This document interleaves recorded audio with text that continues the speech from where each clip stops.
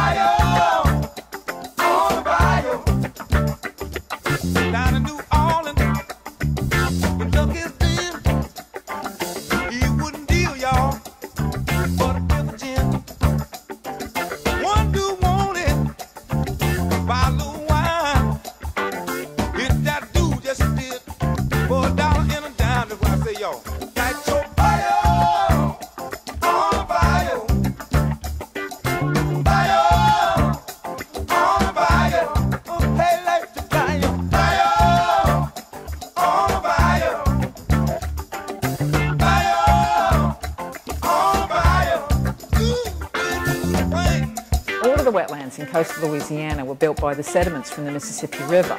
The river has this natural ability to build land.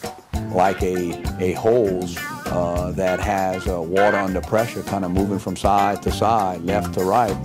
It's spewed all the way from the New Orleans area on the east all the way to Lafayette. When the river overflows its banks during the spring, as it used to on a regular basis, then that sediment is deposited. And especially in high river years when the river's chocolate, it's carrying tons and tons of sediment. And over the past 5,000 years actually built South Louisiana into the Gulf.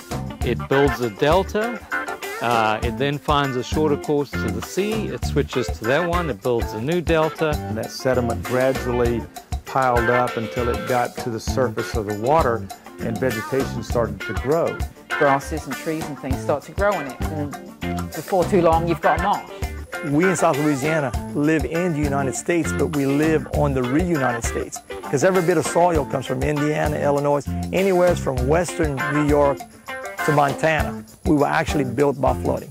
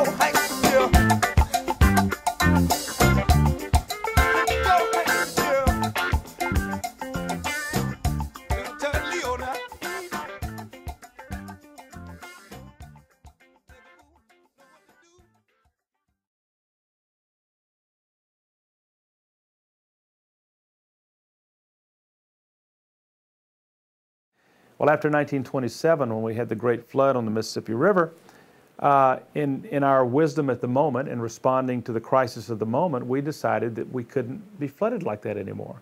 So we chose to build a levee system that contained the river, that kept it within its channel. Now what happens is the Mississippi River in Louisiana is a canal. It's completely confined all the way through our state to the Gulf of Mexico.